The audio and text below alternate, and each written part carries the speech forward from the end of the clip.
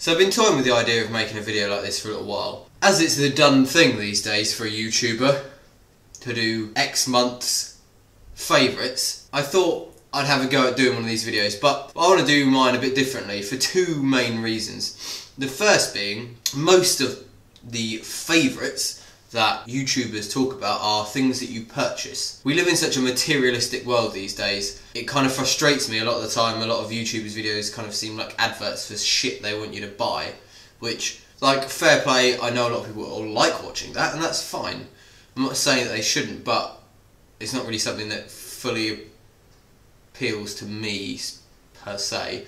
The other reason, the second reason, is that I don't really buy much. Most of my money gets spent on doing things rather than buying things. Obviously I can't recommend that you do things that's very local based, so instead my favourites are going to be things that are free or available for free in some way. They're going to be kind of either print or publications or music or film or TV.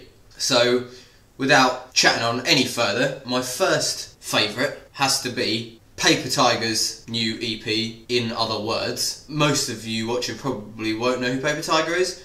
He's from a hip-hop collective called Doomtree, who are from Minnesota. In Other Words is an excellent EP he's released. It's just the most serene, lovely kind of ambient electronic music. If you like kind of chilled out electronic music, then you'll definitely love his EP. It's available to listen to on Bandcamp for free. We can download it. Second of my April favourites is Original Gravity.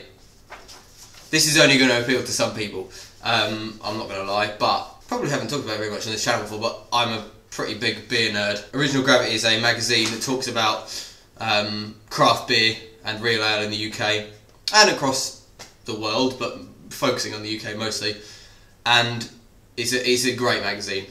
It's free, you can pick it up in selected pubs if you're drinking, like I got this one in the Rake, which is like next to Borough Market. Yeah, they're always free, but you can also read it online. It's also like what the fuck do they call them, like an e-paper, I don't know what you call it, and it's really great. It's got features on different breweries in the UK. It talks about like sour beer styles, for instance, this month, which is really cool. Another thing I think is awesome, which I hope they include more of, although I don't know that they will, is beer recipes. Fucking cool. I'm definitely going to have a go at the coffee stout pancakes. So yeah, Original Gravity. Read it online, pick it up in a pub somewhere. And my third and final thing, kind of tip of the month, is a documentary that was shown on BBC.